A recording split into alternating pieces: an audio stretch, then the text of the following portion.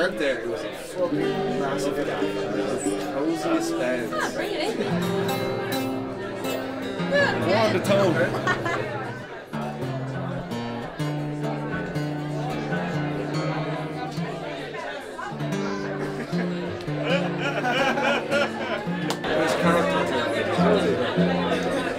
I need more wine. We'll sort that out, that isn't the problem.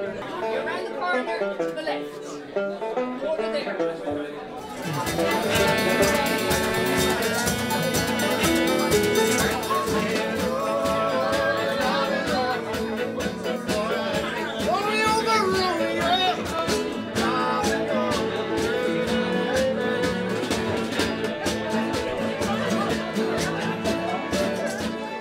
You have to eat an orange for this.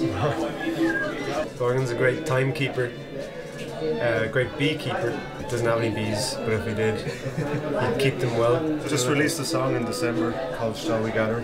What would you describe your sound as? Bachelor folk. This year was a great year. We played too much festivals. We went to Iceland for a month. We wrote loads of class songs. We didn't release anything, but we tried to.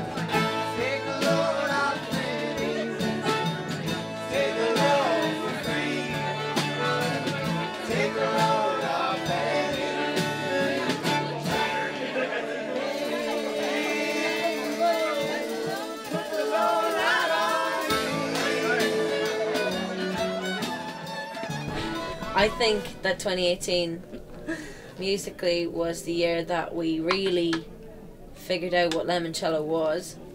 Well, we recorded our first EP the end of 2017, and 2018 we released it in April, which was a big deal for us, I suppose. Yeah. Yeah.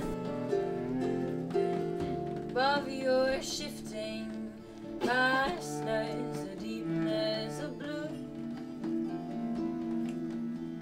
We did a tour of Ireland in April and in July, and we did one in September, and we did a lot of festivals all around Ireland. I'd love to tally up all the counties that we've played in this year for the first time. Majestic word I speak now, out of your ages and ages and ages and ages. With my best friends and bandmates, we went over to California and organised a music festival. Went to New Orleans, saw greatest music I've ever seen in my life. Lived in New York for a month then and met some really, really special people out there.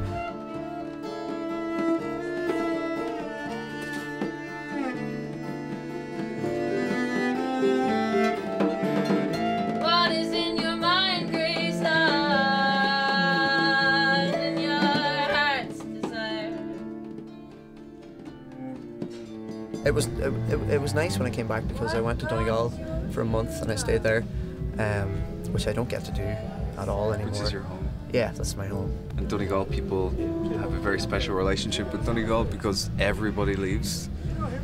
Like almost everybody leaves. That's true, and it's the reason why we voted no in the last vote for repeal, because all the young people are gone, like, you know. Follow the wind and obey its word.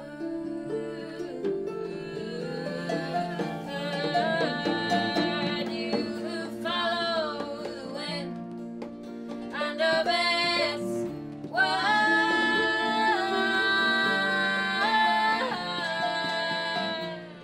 What happened in 2018? I recorded my album. I made a music video for one of the songs as well. And I played festivals that I'd never been to before and that I enjoyed myself in. It was an inimitable year of growth and learning. It was a year where I went to war with the self and came back on the shield. And it was a year of just travelling to new places within and without, travelling to America a few times, travelling through Europe. The first time having that experience really and being able to, the gift of perspection, I suppose, you know, and perspective, and yeah, growth, life, death, rebirth, all in the one year.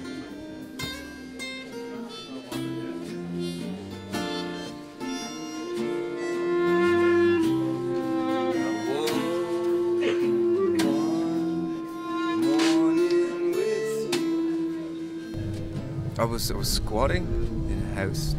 It was the 10th of January, 10 in the morning. I was evicted by lots of big burly men. They kicked shit out of me.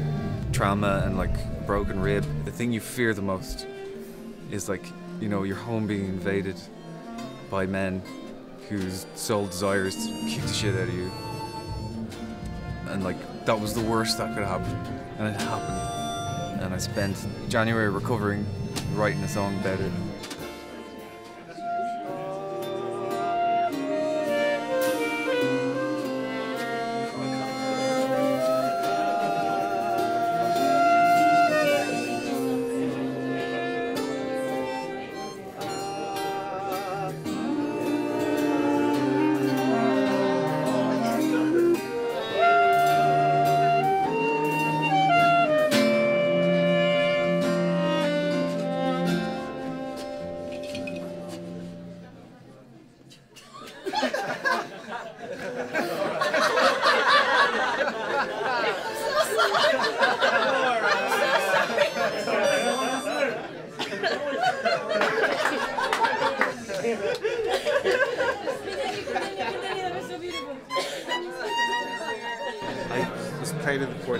On the Late Late Show.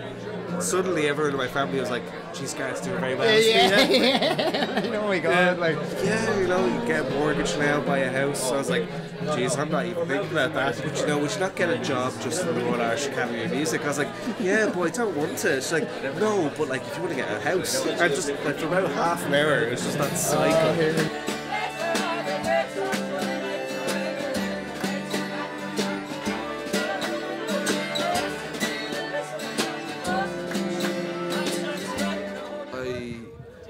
Went on a couple of tours of Ireland in between gigging abroad, and it was me on my own, on my lonesome, and I became road hardened by it because just the amount of gigging, which was incredible.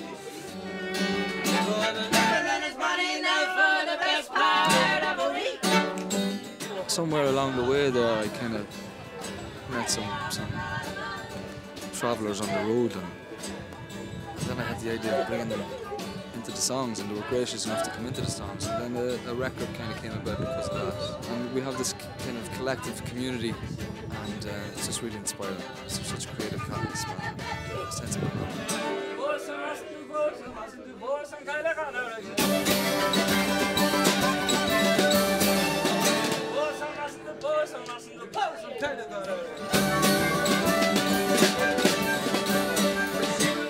So far this year, I've released 2 albums, and as of August this year, I started playing with David Keenan, my dear friend David, and through David, I met very beautiful friends.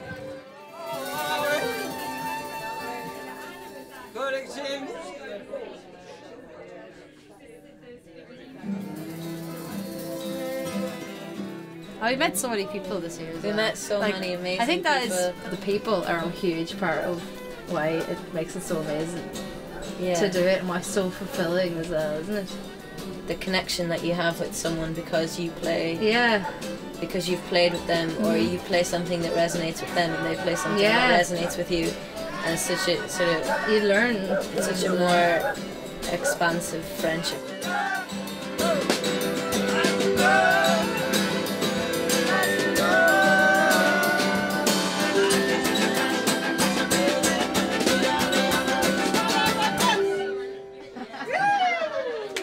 Purely through virtue of social media and me starting to be on Instagram and posting about what I was doing, playing with different people were like, geez, Conor's doing fierce well for himself now, isn't he? It's like, well, I've been doing literally the same thing for 5 years. Like, you know, nothing has changed. Everyone's started listening now.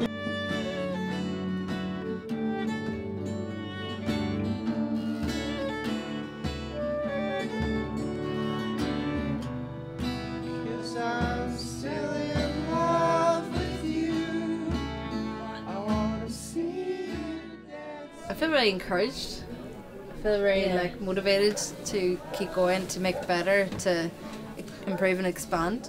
I feel like I know myself more as an artist than I knew myself the year before. But that means that I now know all of the things that I need to improve on. This year has been it's been a really big year for us, and that people actually want to hear the music, you know, which we didn't know before at all. Kind of like when you're friends, like, because they're friends, they're supportive, you know what I mean? But knowing that there's actually an audience out there that want to hear the music and that it resonates with people is very encouraging, and it just makes us want to make more music and more music that we're really proud of as well. So I think that's what 2019 will be. Yeah.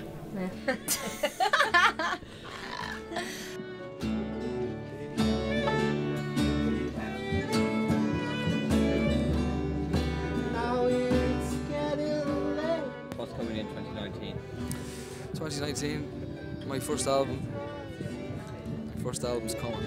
It's brewing, and that's the only goal that I have for next year, because expectations are seeds of resentment. I'm just acting as a witness, but to get the record out. I'm working as a session musician, which is what I've always wanted to do, and I'm delighted to say that I can finally sustain myself through music.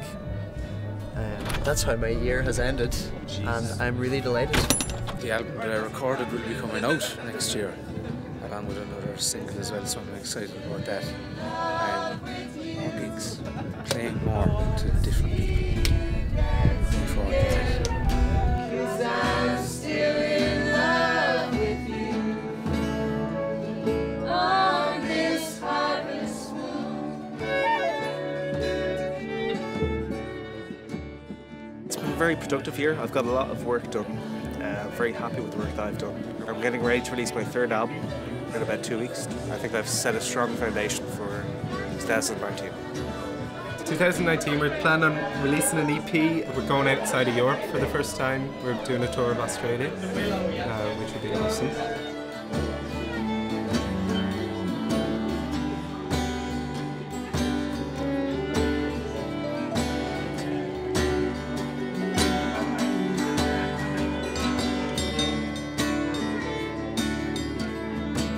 I hooked up with Conor from Hatchlings and we did a gig together, and they were like really great, understanding, and I moved to Berlin, finished my album.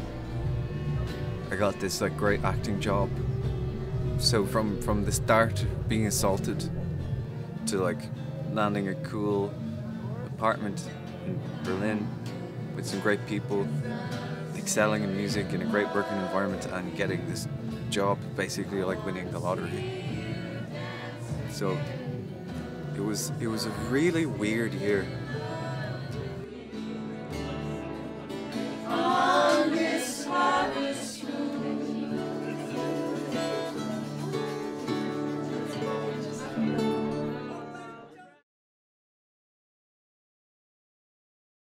hey, Mr. Tambourine Man, play a song for me. I'm not sleepy and there is no place I'm going to. Hey, Mr. Tambourine Man, play a song for me. In the jingle jangle morning, I'll come following you.